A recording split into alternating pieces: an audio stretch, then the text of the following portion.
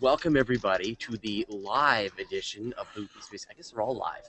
The in-person, the human version of the Weekly Space. You're made of matter! Exactly. Look at this. Right. So we're in Raleigh, North Carolina at the Science Online 13 conference, 2013, and we've got us and about 450 of our best science communication friends. Besties. And so we brought some of them here and some people you're going to recognize, of course. So we've got, start on my right, we've got Nicole Gugliucci. Hello. We've got Amy Shira Teitel. Hi. And we've got Alan Boyle. LLP, baby. And so we actually have been very busy here, and so we've been a little disconnected from the news. So we brought in some ringers. So we've got Scott Lewis. Hey, everybody. There he is. And we got Thad Szabo. Hello. So this week, we're going to be talking a little bit about what we're doing at the Science Online conference. And I got to do a big talk this morning, which is freaky, but we'll go into that in a bit. And then we're going to be talking a lot about the anniversary of the Columbia disaster, Challenger disaster, and the Apollo 1 disaster. So that's been a lot on our minds here. And then I know we've got a story about, and what was it, Scott? Some stuff on the sun. Yes. Yeah, with it was with the flux ropes from the Right. Solar Dynamics Observatory. Hi, Yeah. Camilla. Camilla's here. Yeah, Camilla is here. Yeah, And got a picture for you. I told her earlier on Facebook that, Nicole, you are my surrogate for hugs, so you have to give her a hug. So. I gave her a hug and she squeaked. It was awesome. And lastly, we're going to be talking about a storm on Saturn that's been that looks like it's eating itself. So we'll get to that. Yes. So, well, I think the big major story, and this is the one that I know, Alan, you've been working on it. Like today, we haven't seen very much of you because you've been, you wrote one article, you edited 3. I wish I could say I was, right there on the scene at the Cape for the memorial of the Columbia tragedy. It was 10 years ago today that the Columbia shuttle fell out of the sky over Texas, and so there's been a series of commemorations of that, including the ceremony at the Space Mirror Memorial at Kennedy Space Center. And so we've been watching that. We've been talking about what NASA has drawn as lessons from this. Where are we going next? Really, the Columbia accident, and it's not actually an accident, as one of our stories points out, that it was a disaster that could have been totally preventable. The Columbia disaster really led to the situation where we are now with the shuttle fleet retired, and a lot of uncertainty still about where we're going in the space effort. And so there was a lot of reflection on that today. Bill Gerstenmaier, who is the Associate Administrator for Human Exploration and Operations, acknowledged that this problem should have been caught at the very beginning of the shuttle program in 1981, that they always knew that ice and foam was falling off the fuel tank and hitting the shuttle, and they didn't do anything about it because nothing super bad was happening until 2003, February 1st, when a piece of flying foam breached the leading edge of the left wing of the Columbia, and that set the stage for the that hole to create aerodynamic problems. It allowed the hot gases of atmospheric reentry to get into the shuttle and basically caused the shuttle to break apart and killed all 7 astronauts. So there was a lot of talk about the legacy of these astronauts. It was really a rare mission in that it was a purely science mission. It didn't go to the International Space Station. Instead, they did something like 80 experiments. And so the legacy is in those experiments, but also just in the international nature of the mission, and really in NASA's willingness to press on. Gerstenmaier did say that 10 years ago it would have been easy to just withdraw from the space effort, but they had tried to fix the broken culture that surrounded the Columbia disaster and move on. And there's still some question about exactly where NASA is moving on to, whether it's the moon or asteroid or Mars. President Obama issued a statement memorializing the Columbia astronauts today and said that their sacrifice will help get things going for eventual missions to Mars. And so that was kind of the theme of the day, is that one of these days on the red planet, and the sacrifice of Columbia and hopefully the improvements that led from that will help clear the way for those big missions. And so what was the sort of the stories that you were working on today with your team? Well, Jim Oberg is one of our analysts here, and so one of his stories was the 10 most commonly held myths about the Columbia disaster. And for example, there are all sorts of myths about space lightning hitting the shuttle, and that's why it fell, or a Tesla death ray being at fault, or one that has come up just in the last as opposed to the Tesla death rays that work.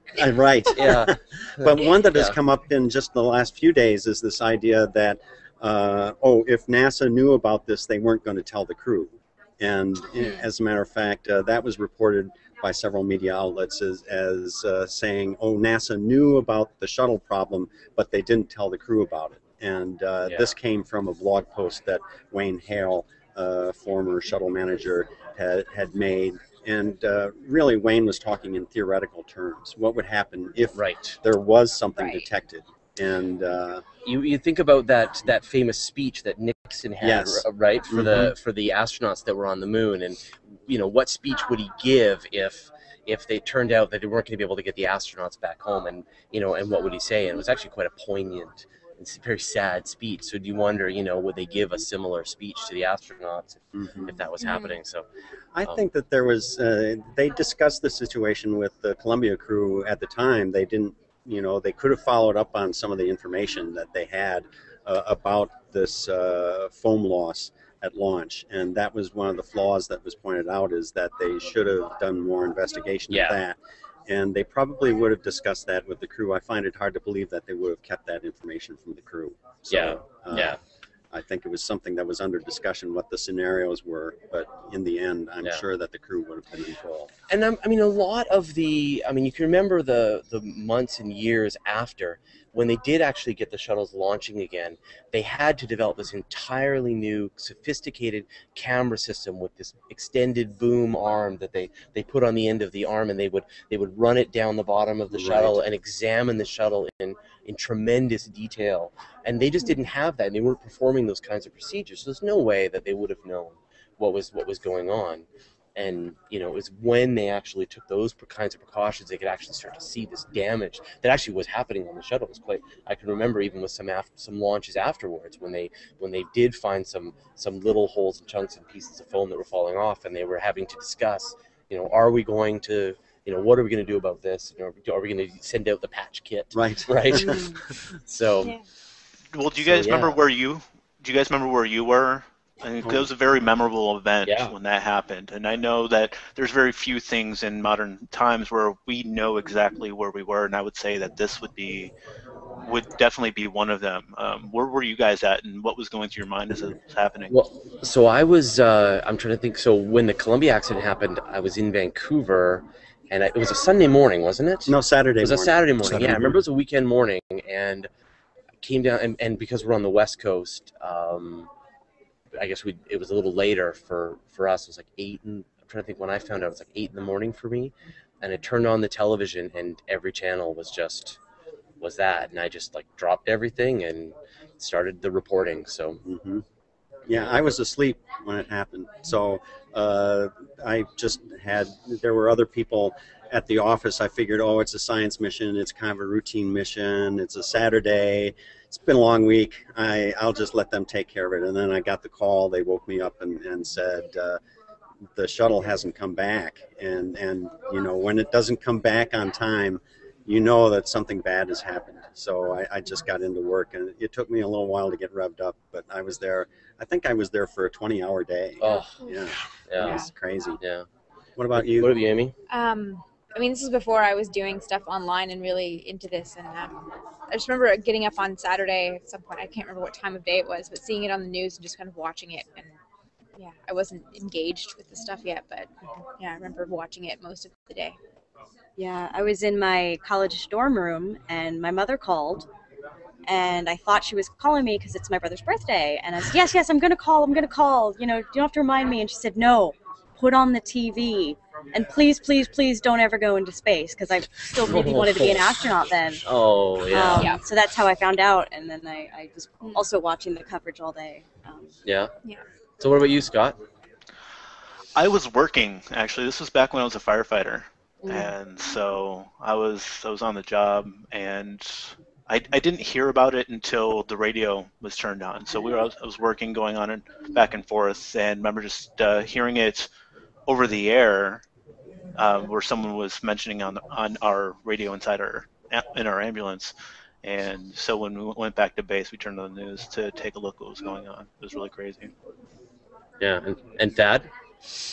So again, I was on the West Coast, so I was asleep when it happened, but I still remember, and it was the same initial reaction as with Challenger, just total disbelief that how could this happen? And I mean, okay, you watch the footage and then it starts to sink in, but it was just, you know, I read the first bit about it online, and it was just like, this couldn't have, and then you read a few more and you look at more of the details, and then it starts to sink in. So, yeah, but that initial, just, no, not again, right?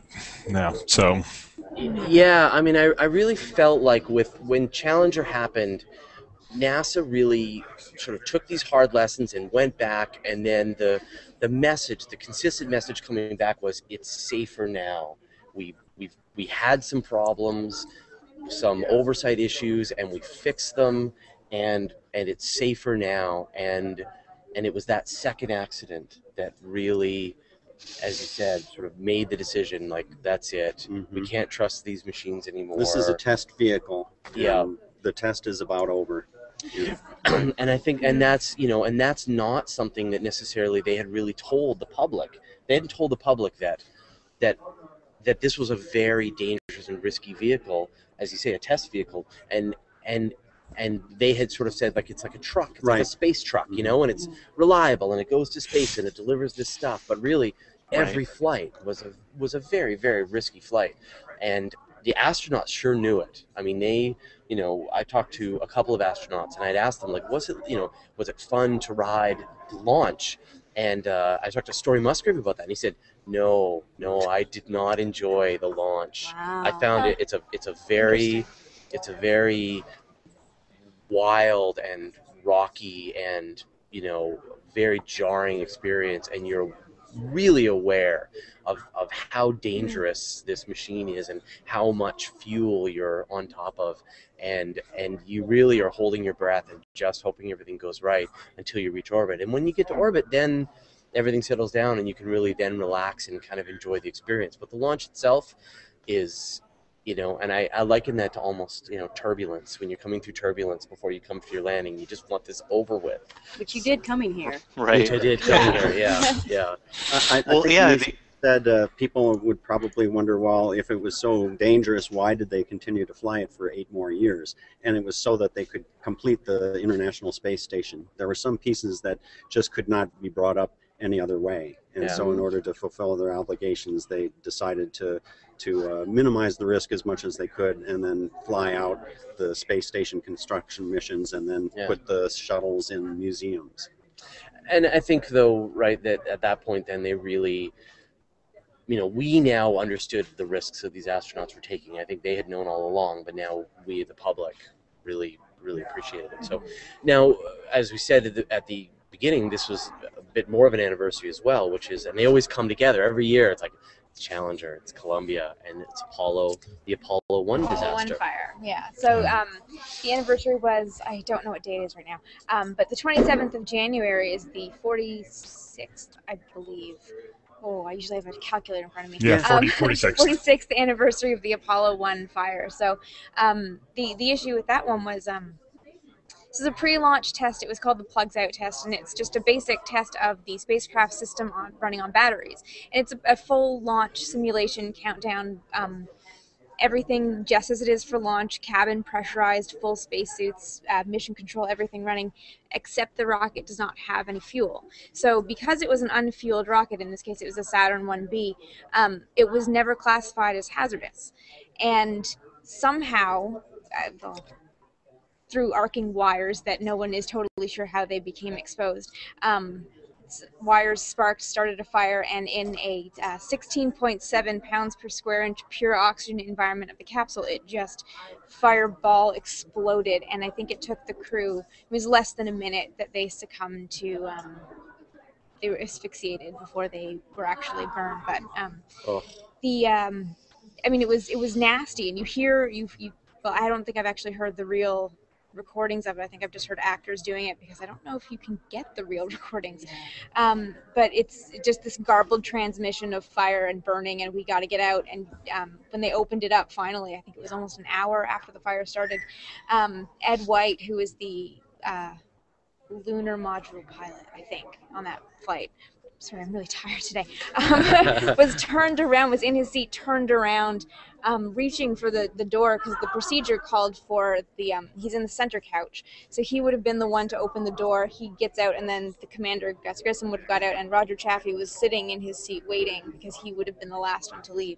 And the post-flight investigation turned up just hordes of problems with Apollo, and the whole controversy of pure oxygen environment and fires, which was not unknown to NASA. I mean, there had been a Soviet death, a cosmonaut, Valentin Bondarenko, had died in a training accident in an oxygen fire, and there had been Army and Air Force and Navy tests on, like, what does pure oxygen environment do to bunnies? Well, let's go in with some bunnies and find out. And there was a fire, and they died. Yeah. All these things. I mean, this was not unknown, but a two-gas system is really heavy, which is a problem on Apollo, or was, and complicated. So they opted for the oxygen because it was simple, and that really came back to haunt them. So it was, I think, 18 months until they totally redesigned it, and the Apollo Block 2 is what emerged. And they did have an oxygen-nitrogen mix during launch, so that if there was a fire, it wouldn't get into that massive fireball situation. It would stay relatively manageable, and a new hatch was a quick opening with explosive bolts so they could get out. And never had another fire on Apollo, so it was a lesson learned. But it was the first major setback that NASA ever experienced, and it was really called into question the whole, why are we doing this? Why are we risking lives? And it was, and it was really public too. Like a lot of the Soviet disasters weren't as public, weren't as in front of the world as that one was. Definitely not. I mean, NASA was so open that people were there waiting for the test to happen. This was, I think, launch date was February 21st, so they were less than a month away from launch. So this was very public, and they had 3 very public funerals, 30th and 31st of January. I mean, NASA was hugely attacked. I mean, weird things emerged, like that the crew had been murdered. I've been getting into a little bit of this, and should have had the article done by now, but I didn't get it done before I came here. I mean, allegations that Grissom had a hissy fit one day and thrown his helmet into the capsule and actually broke the wire that sparked, that he'd kicked it. A lot of people blamed him for the fire, and which outraged a lot more people. Yeah. Can you imagine if there was an internet back then? And oh my God. Yeah. Yeah.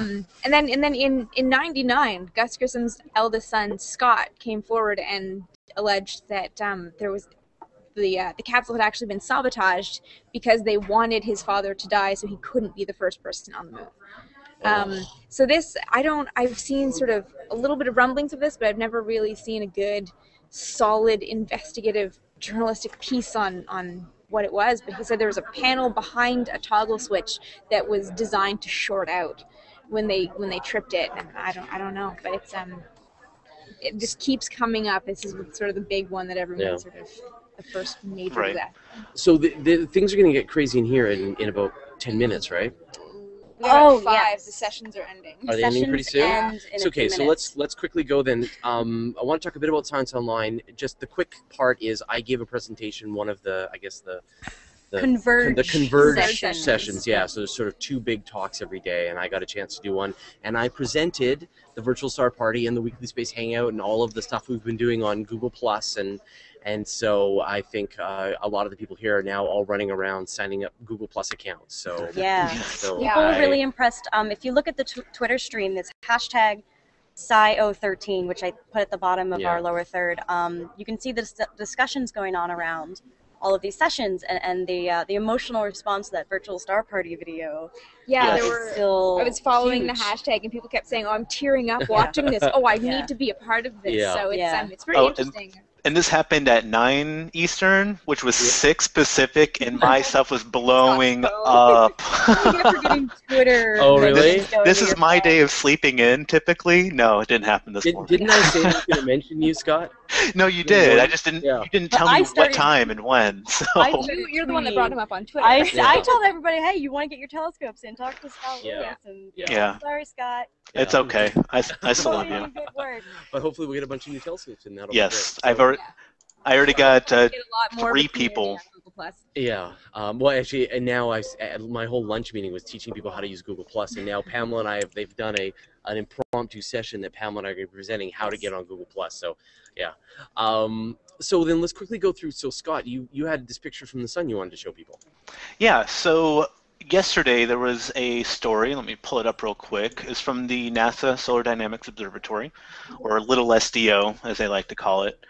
And it's going over heliophysics, so actually going over the physics of the sun and what goes on with when we're talking about coronal mass ejections and what's something called flex ropes. So flex ropes is plasma that is going along the magnetic lines of the sun, but we've always been able to see them either knowing that they're there when a coronal mass ejection happens, or we don't know if it happens beforehand or if it's concurrent, where they just work together. Well, last year, in July 18th, they saw a big flash from SDO on the limb of the sun. So it was right on the edge. It was perfect for actually being able to see it. And then 8 hours later, they saw not only the ionized plasma going over here, they started seeing the flex ropes form as a coronal mass ejection happened. So to add a little bit of history on here is that in 1925 was when we first discovered that the sun had a magnetic field. We didn't know that at the time. We had up at the Mount Wilson Observatory, there's a solar tower there to observe the sun, and it was George Ellery Hale and Seth Nicholson which discovered the fact that the polarity and the magnetic fields actually switch every 11 years, so it has a 22-year cycle. So going forward with that, we were trying to figure out more and more about the sun and trying to figure out why it's doing this the way it is. But up until this release yesterday, we didn't know if these flux ropes happened beforehand or if they happened concurrently. We saw that it did form first. The plasma went up into the magnetic field, and then it snapped, and that's what released the coronal mass ejection, sending that ionized plasma out into space. So it was really, really cool. It's a beautiful image too. I have it up on my website, and it's also on the Solar Dynamics Observatory's website as well with NASA. But it's really cool that we're still learning stuff about our star, our sun, the closest thing to us, and that allows us to understand these stars that are further out in space. Once we have a reference point with our star, we can start learning more about the other ones that are out there. So, yeah, it's pretty incredible seeing the dynamics of this, that you have this incredibly complex system, that it's not simply plasma, it's not simply the weather essentially on the sun, but there's a combination of, you get flows of charged particles, those induce magnetic fields affect the trajectories of other charged particles, and so trying to solve the equations for this is incredibly complex. I mean, I remember seeing this at a seminar on helioseismology that I went to at NCAR, the National Center for Atmospheric Research, in Boulder back in 2006. That, okay, here's the last day of all these talks and classes you're going to. Now, we haven't really shown you the math of what's behind this, and totally intertangled and very difficult differential equations, totally interdependent differential equations to solve. So, so yeah, trying to model this, trying to come up with a good idea of the exact phenomena behind it. There's a reason that discovering it observationally was probably going to happen first, because we've only in the past decade been able to model what happens in general relativity as black holes or neutron stars start to combine. This is an even more complex mathematical problem than that.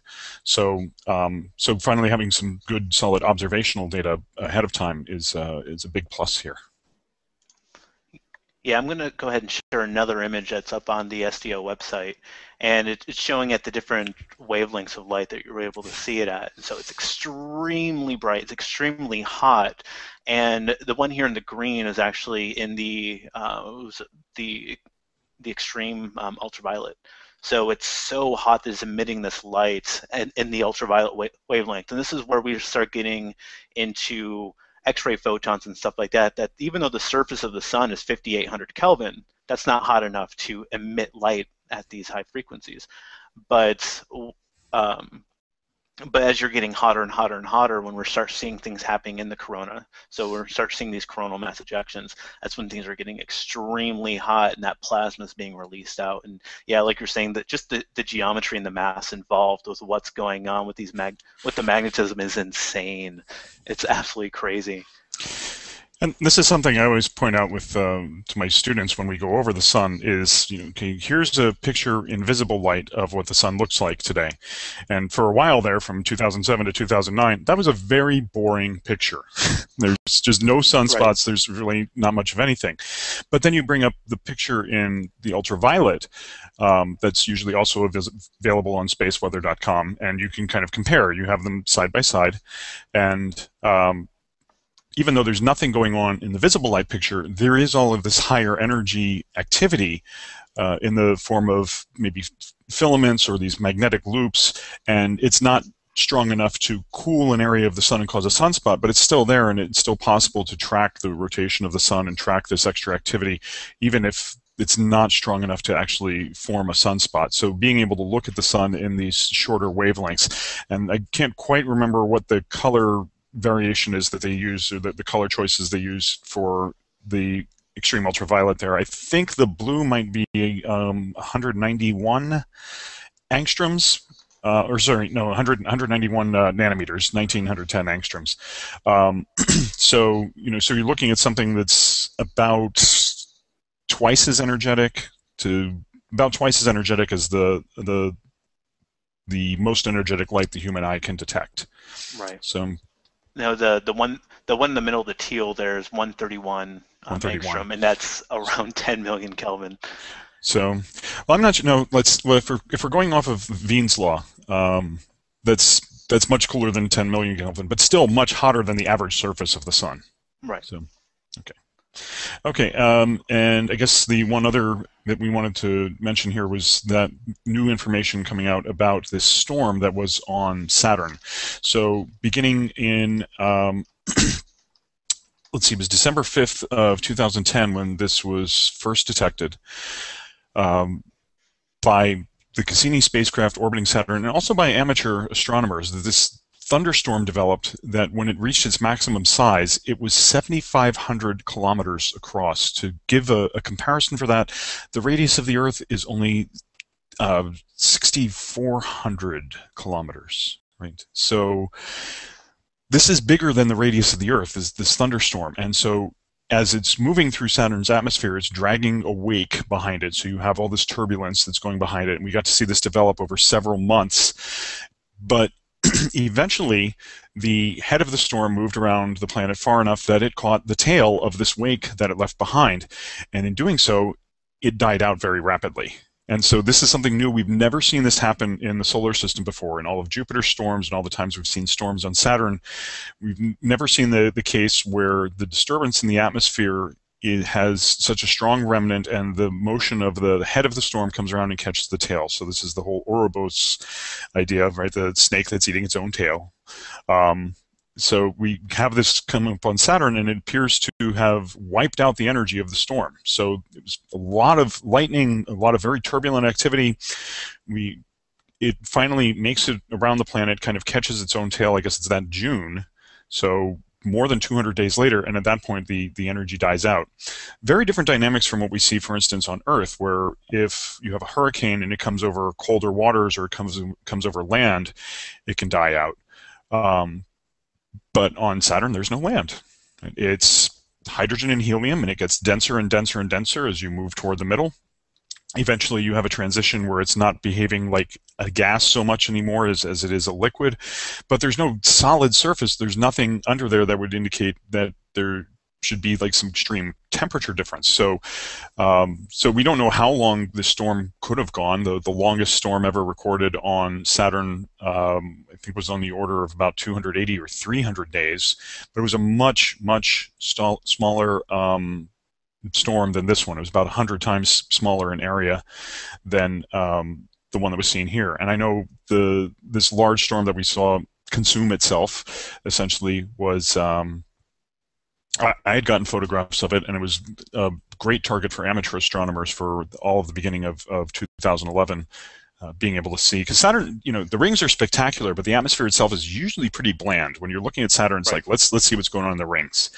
So now we had something really exciting for the beginning of 2011 to actually photograph in Saturn's atmosphere. So awesome. But it ate itself.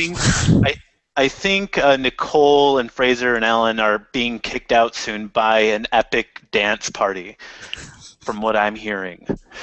Oh, we already got kicked out. Gangnam Style, yeah. That's why we're in the loud room, and the sessions are letting out, so we have to get going. Yeah, so this room is going to get a lot louder. But I want to show you guys just a taste of what's happening at Science Online.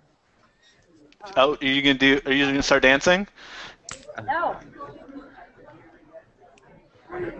Talk. Oh, can everyone see that? So this is the main area where everyone kind of meets in between the sessions. So you can see there's about 450 people here, and a lot of pretty great people who you probably would recognize from all your science reporting, and our audience, the audience. All right, the audience. Cool. Well, thank you very much, everybody. Thanks for and thanks Nicole for making this happen, no matter what. I think, yeah. High five. Okay. And thanks to Alan for joining me. And sorry, Amy had to go. Oh yes, Amy had to run for a meeting, but she says thank you, everyone. Yeah, and thank you very much, Nicole, again for putting this on. Thank you for Scott and Dad for showing up, and sorry you weren't here. Maybe we'll see you here next year. Thanks, everybody. Bye. Bye. All right, everyone. Our next show is going to be on Sunday. We're having the virtual star party. I will be hosting, as Fraser will be en route back to Vancouver. So we will still be doing our typical time on February 3rd, and we will see you then. Okay, so that's 6:30 Pacific, right? Yes. Okay. Come say hello. Come say hello to the internet.